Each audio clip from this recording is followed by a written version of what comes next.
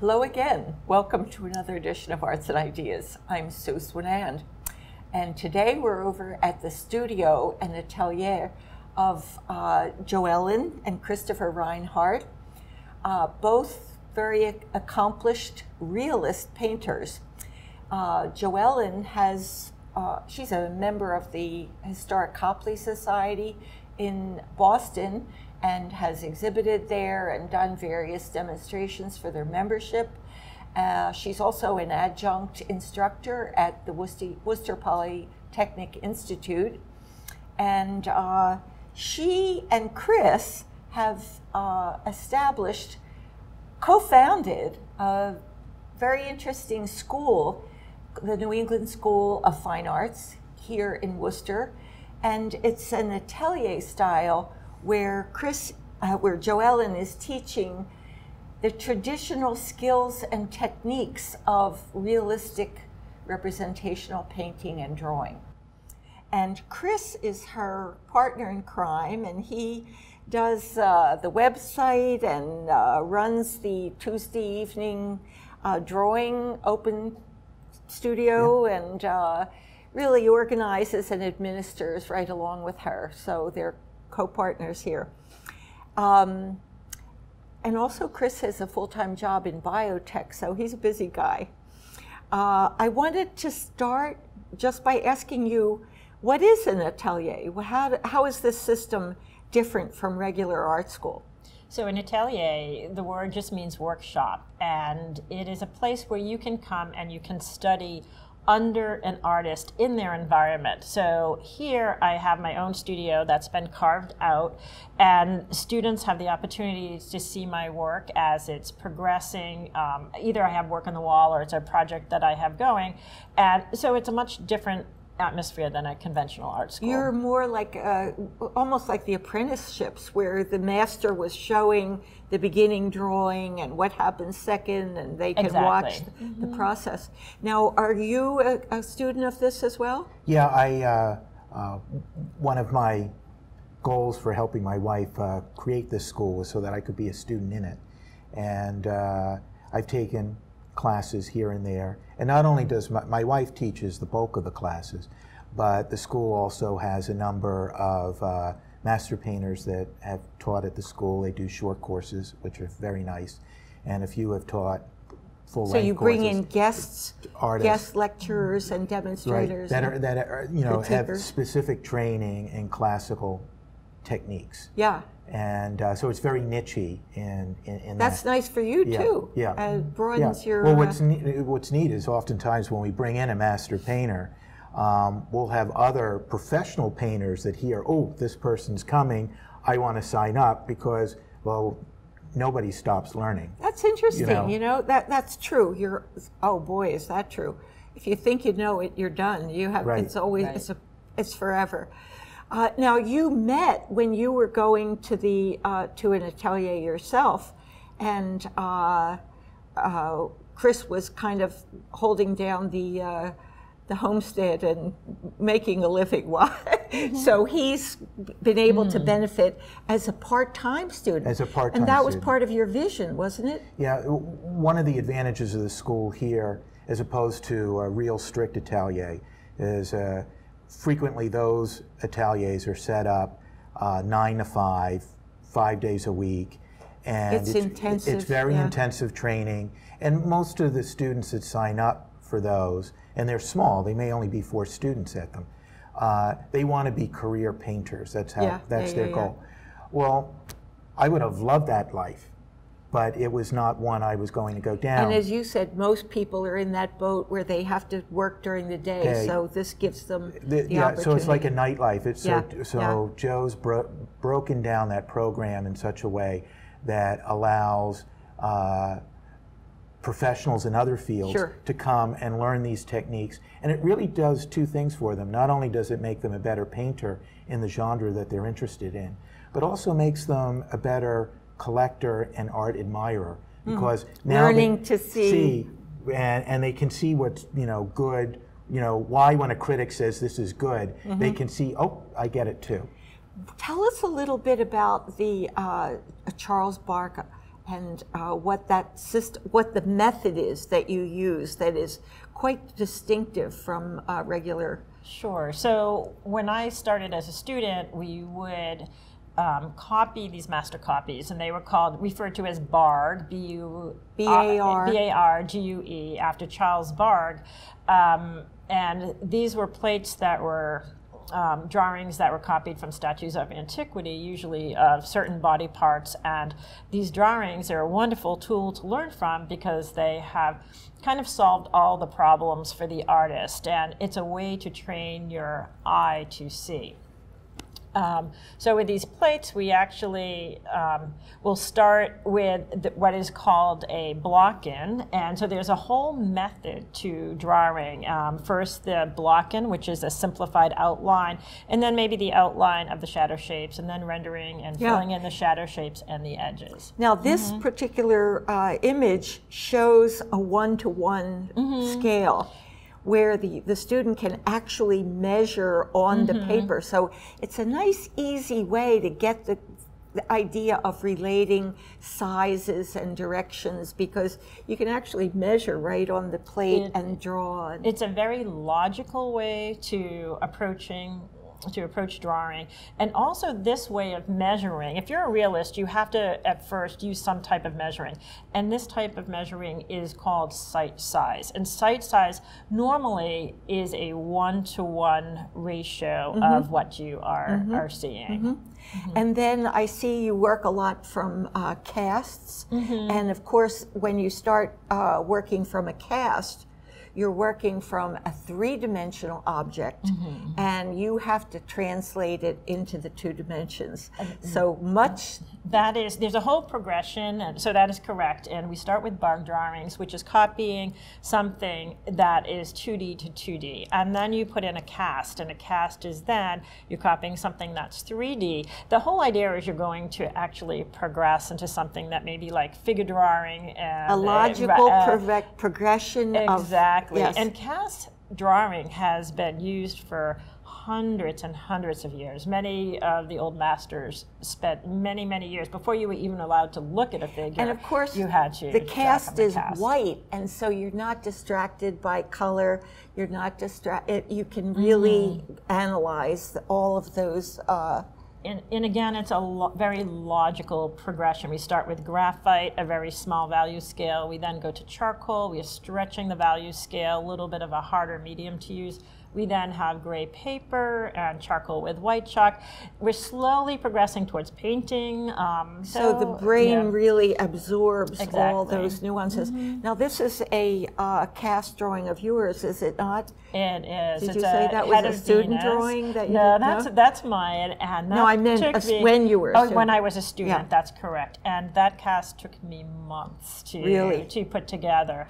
I had to have every little hair correct and the right position. So just the whole block-in took a while. And that's the whole point of it, is learning to see and let your hand make what you see.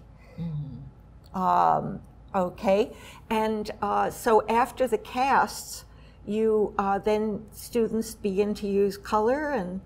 That is correct. So after you get through the cast, then we will start with a simple either still life or figure or portrait, depending upon kind of what route you're taking.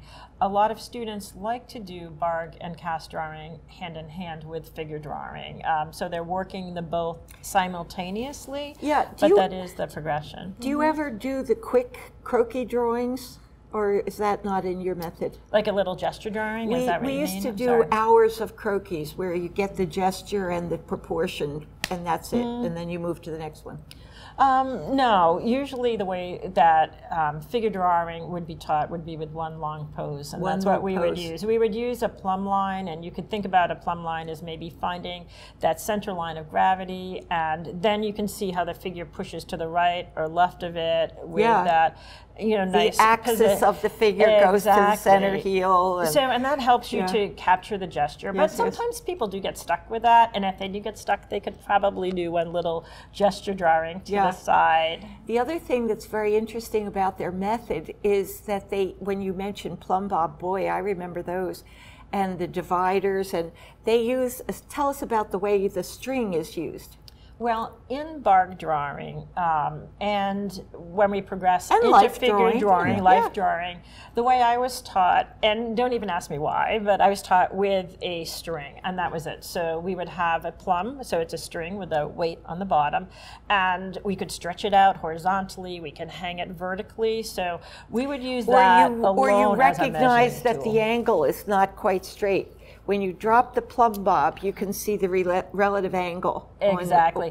And that's a good point. I had mentioned site size as a way of measuring, but there's also something called relational measuring, and really easy. It's just what points fall on a line, whether it's a vertical line or a horizontal line. It's kind of, in this training, it's kind of like when students start off and they have that grid, you know, where they're copying. I start at the middle and grow out. I have never liked that grid because I always feel it's a good proportional placement. You can go off with it. But this is training you to have kind of a mental grid. So, but the simple idea of the string is that I can say, his leg is this long. On my drawing, I can say the leg is the same size as the torso, or the head is the same width as the thigh, or whatever it is. So it's proportional seeing. Very good. And I also, what I like about the program too, is it's almost like managing your frustration to a certain extent, is that when you're doing the barg, it's 2D onto 2D, and all the hard work is done for you. It's all about measuring. A lot of people copy black and white photographs for the same reason. Right. So when you go to the cast, now there's an added frustration there that the artist has to manage. He has to. They can't move. The artist has to be very careful about how they move, because when you have a two-dimensional, a three-dimensional object in front of you that you're copying, you move 2 inches this way, everything's different. Everything's changing. And then when you go to... that's called perspective, one point of vision. And then when you move to the figure or the portrait, now the subject matter can move. So you have to sort of manage those problems. So if you can nail measuring down before you go to, you know, a moving model, you know, you're much better off, you know. So it's really a very systematic system and very productive. I always thought that it was true, and my teachers always said to me, you can teach anybody to draw, because it's a system, it's a way of learning to look. So these exercises are like learning the scales on the piano. You learn how, or learning to read and write, and then you can compose with words, and so it's a very systematic approach that works. The tricky part is we were laughing about this before the show, but the tricky part is you can learn how to draw and paint. That's the easy part. The hard part is knowing what to draw and paint. So that's a whole nother argument. That's a whole other argument. Absolutely. So show us some of your other examples here. These are portraits that... these are portraits, and I did these right after I finished up as a student, and I would have a live model come into my studio, and I would pose them in a direct light source, and I would get out just a very simple palette. So for example, this painting might have 4 to 5 colors only, and I would learn to mix, which is very important, learn to get a full range. I would mix my skin tones out of just 3 simple colors, and it was just a great way of learning. And again, I would use that site size method of drawing.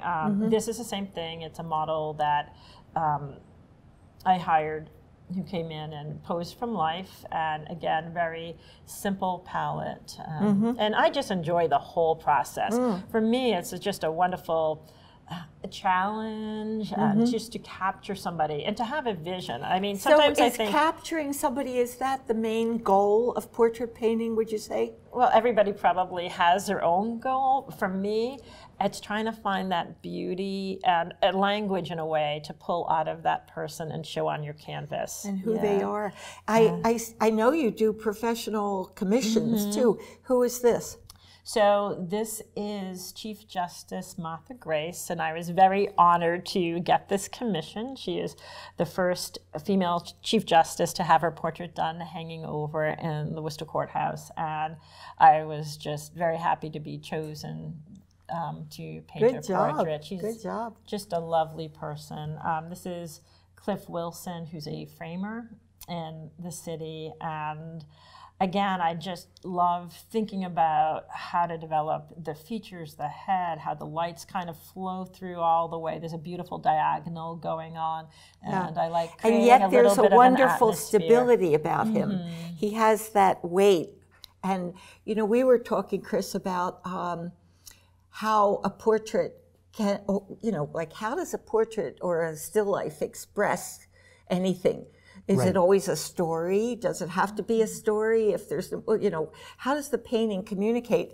You look at a painting like this and subtle things like his stability, the way he sits in the chair, the way has a casual pose, the way all those things tell about him, or even the tones of gray, and he's kind of low, not overstated. You know, all those subtle structural and color, they all tell me who this person is. Yes, yes. And I think that that's what often separates a photograph from a portrait, is that the artist has a little bit more license and can play with those has emotions. More leeway to move things around if they want. But the photograph, of course, a good photograph. Can do the same thing. Sees, they can make it see what it needs to see. Yes. Yeah. So, you know, but with portraiture, that's the one thing that I really like, is that a good portrait really is more than just an image. And you were saying, too, that learning to do, like I always thought that the figure and the portrait were the most difficult because, you know, when you're painting a tree, if you put an extra foot on the branch, it's okay. But if you put an extra foot on the nose, it's, you know, it doesn't work. So the figure and the portrait are really, really difficult. But on the other hand, it's the distinctive touch and maybe the little distortions that the artist vision puts in that makes it your unique statement. You know? Exactly. I mean, painting shouldn't just be a copy of a photograph, and an artist should be able to take and interpret that. A lot of my students, I'll give them a photograph, and they'll always make some comment like, maybe I'm crazy. What does she see in this? This is a terrible photograph. And I teach through demonstration. I think that's the best way for students to learn. And by the time I'm done manipulating it, they'll realize what my vision was when I saw that, why I picked it. And how you relate all those visual elements. I can add one thing. One of the, where Jo really does shine is she's done a number of posthumous portraits where the sitter passed away. And usually what she's given is a fistful of really bad photographs. And she doesn't pick one and copy it. She takes those compilation and puts them together. That's tough. And so people are now smiling, they're sitting in a nice position and so forth, and she'll work with the patron and then finally get to the end product. And in the end, it's really interesting because it's just so rewarding because you give somebody this work and it just really touches them in such a positive way. And so for me, it's rewarding. And now, here's a portrait of a dog, which I absolutely love. This was one of the first things I saw of yours over at the Sprinkler Factory. And there's something about this, the way you've just, again, who would think to use those stripes? Or the whole expression of the dog, the placement of the dog in the crack of the cushions, you know, the whole, it all works together to make a very expressive statement, I think. Is this your dog? It is a dog. So she is a rescue dog that we got from the Animal Rescue League. And I always say she's my biggest model next to my daughter. And I probably have more pictures of my dog than than of our daughter. And when I look at this, I just love the stuffing coming out of the Duncan Fife couch. And I always think, oh, the cat framed the dog in this one. So there is a story here. There is. It there tells are a little many bit of a story. stories in this painting, Yes. which There is a lot. so it becomes a little bit more narrative, rather. Yeah. And it's also personal because the couch itself has some meaning to me. The dog obviously has some meaning to me. So I was thinking that it has kind of a surreal quality in the way you look over that back of the couch, and it's almost like the horizon, and you go off into the desert or something, you know, above the dog. And then the couch is kind of like a tent, you know, one of those Arab tents. And it's a very limited palette. So again, we're talking maybe 5 tubes of paint. But the color is luminous. And, you're both the good colors colorists. And this is a work big painting. together. This is, it doesn't show here. This is a very large painting. And that must have an impact too. And then you do still life and what? I started as a still life painter, and for some reason, I just always gravitate towards still lifes. If I go into a museum, I run up to the still life or the portrait, and they have really always been my favorite. You know, it's funny, but there are paintings in the Worcester Art Museum that you know, you look at a Chardin or something, and it's so peaceful and so organized and so set and so stable, and I love some of those, and the grays are so beautiful, and this is a beautiful study in very pale gray tones, and gray with just a little bit of color to pop. But it's full of luminosity. It's like you can see the light coming right through those cups.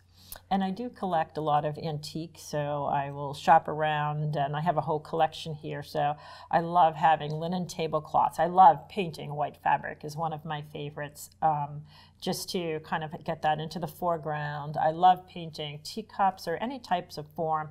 Fruit is very hard to paint. Lemons turn fast, and poor Chris had to live with a lot of that lemon fruit makes flies. my mouth water. You know that one. It's easier to paint them when they're not sliced. But you know, the hard part about painting is, as opposed to the black and white is kind of easy because you're just relating one thing, tone. But when you go with color, it's all much more difficult, and to have all the colors feel like they're in the same light. Yes. And in the same environment, and they have to influence each other and be harmonious. And I'm very, very organized with my palette. So if you were to see me paint in oils, I have all my colors laid out, and I do pre-mix a scale of values of each color. So that kind of keeps me. I'm like hacking away for a week until the color starts to be I think right. when you go through this training with bark drawing, you learn to be so precise that when you graduate to oil painting, you still have those habits. Yeah. And this is another painting that has just some linen in it, some antiques, and trying to create a little bit of atmosphere going on in the back. Glass and I silver. love glass, and I love painting Glass silver. and silver are really good for all. reflecting temperatures and images in the surfaces. And the persimmons, these are lovely. Thank you. So is still life a major genre for you, or you do more to the portrait? I love them all. So I even love landscape, and I don't have any landscape here, and I teach a lot of plein air landscape as well. It's like trying to pick your favorite child. Right? I just love it. I love it and all. now this is a different medium for you. If you want to hear a funny story, you were my first watercolor instructor. You know, I had forgotten that. And, probably 30 years ago. I hate to say that. Yeah. And I just loved watercolor. So I call watercolor my fun medium. It is fun. You can just let the water kind of react and do its own thing with the pigment. So it's a great teaching medium too, because it's quick. I remember having students in oil painting classes where they would have a really bad composition or a bad something, and they would be pounding on it for like weeks, and I just wish them to make a new start. Whereas with the watercolor painting, you kind of finish the painting in one day at least. It is, and it's very portable. This is beautiful with the way you've used the light and the detail. Oh, and I also like the freshness of the composition, the way the girl is not the center, the way you're, and even the way his hairs and her hairs, it's kind of nice. I like that. So Thank you. How much watercolor do you do? I Just- teach a lot of Do watercolor, you? probably equal amount with other students in watercolor. Yeah. Now here's a landscape. We're very has a brilliant, dazzling sun about it. And oh, here's a beauty. What's this? So pastel? this is pastel. I dabble in pastel. This was done in our Tuesday evening drawing program from a live model. And I just love layering the colors, and you get just a beautiful glow and luminosity with pastels. Nice. Love that neckline. And so now this is your painting, Chris. That's one of mine. That's lemons, obviously. At least I hope, obviously. You know what? There's something very expressive about the starkness of the composition that Thank I like you. a lot. Well, I like this sitting on the shelf, and the one important thing is, when you're doing it from life, is that you're not necessarily married to everything you see. So the background is largely made up because it was at the sprinkler factory, and the background wasn't that nice. So I played around, and the background must have changed 4 or 5 times. Sure, you're discovering the form that you want. Yeah, and I'm a... But think about it. It could be an abstraction of 2 circles and 5 stripes, Yes. just variations of rhythm. And that's a small painting. Yeah. And then this is now this is a portrait. And that's your portrait of JoEllen? No, that's my portrait of my daughter. Ah! And She does look like a little bit like She me. certainly does. And, that when you talk about having a story behind a portrait, she's holding a bunny, and it's sort of an homage to my favorite painting is Da Vinci's Woman with the Ermine. Oh, yeah. So that's what I was going for here. And Arden is wearing Joe's black pearls that I gave her when she turned 50. So it has a lot of sentimentality. Yeah, and the bunny the bunny's old even in this painting, and the bunny's still alive. But when Arden was a very little girl, she wanted this bunny, and I didn't want to get it for her. So it's really a family treasure at this point. And this is your figure drawing? And that's just a figure drawing. Pencil? It's in pencil. Lovely, Just lovely. a quickie 3-hour study. Very lovely. So I wanted to ask you where your work can be seen, aside from here in the studio. Well, my work in my living room. Everybody come on, both of you though. Your Well, work Joe's is collected pretty well. Tell us just a couple. Tell us your website. I just want to close up here. My website is JoEllenReinhardt.com. You can also find both Chris and I through our school site, which is NESFA-Worcester.com, and under faculty you can find links to both of us. I also have work down in Chatham at Gallery Antonia, up in Kennebunkport at the Copley Society. So you're all over the place, kid. I am. It's all good. It's all good. And we want to invite you to take a look at their website, and maybe you even look up the Barg drawing method and see what that's all about, because you might be interested in doing something a little more scientific in your approach. But it's been great for me to learn about your techniques and your processes here, and I'm so glad you're in the Worcester area offering this. Thanks for having us. Thanks Thank for you. being here, and we hope to see you again next time for another edition of Arts and Ideas.